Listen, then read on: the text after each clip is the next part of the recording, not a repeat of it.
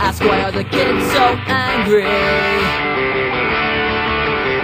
Afterwards they'll go back home to their uncaring fathers and misunderstanding mothers, and they dream of a time when they're back again with all their friends at another show where they will sing, these are the days, these are the days we will never forget. 16 and all alone, searching for a place to call her home, thinking about a bottle, or maybe even worse. But she passed in self-destruction when she found a better place at the show with the kids, the excitement of change, and singing along with every kid in the crowd. She breathed in deep and she sang out loud, these are the days, these are the days, these are the days we will never forget.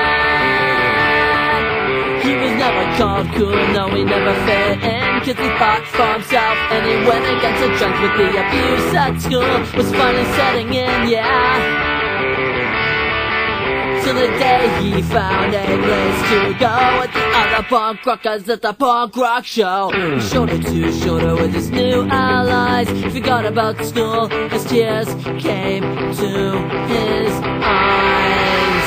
And he sang, these are the days, these are the days, these are the days you will never forget. No.